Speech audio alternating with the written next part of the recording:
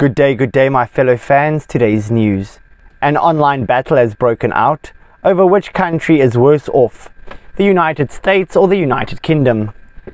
But this battle isn't over living standards, wages, the economy, food, or even football. The unusual fight is over which member of the controversial royal couple of Prince Harry and Meghan Markle is worse for the country they've imposed themselves on.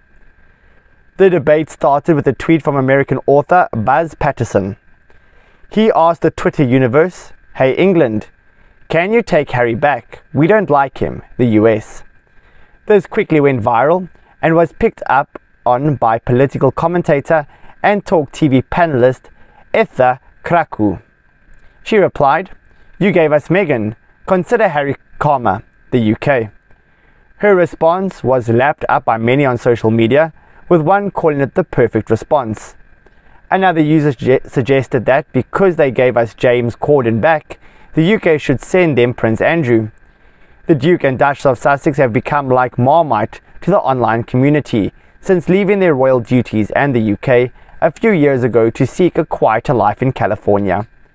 This caused a rift between Harry and Prince William, who according to reports barely said a word to each other at the Queen's Platinum Jubilee celebrations last month. The couple were actually booed by members of the public outside the service of Thanksgiving at St. Paul's Cathedral in London too. Another user on Twitter had a better suggestion for the couple, tweeting, "Let's give them both to North Korea and call it even Stevens." Esther's tweet quickly went viral. She has never been shy about holding in her views of the royal couple, specifically the former actress. In 2020, she tweeted, "The British public are so racist that we spent millions on the Markle wedding and cottage refurbishments to really put them in their place.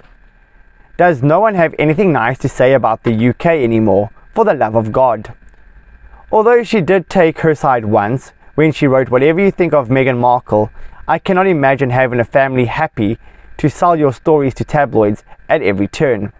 I'm not saying she's perfect, but come on. To have your own father badmouth you to the press 24/7 is just unbecoming."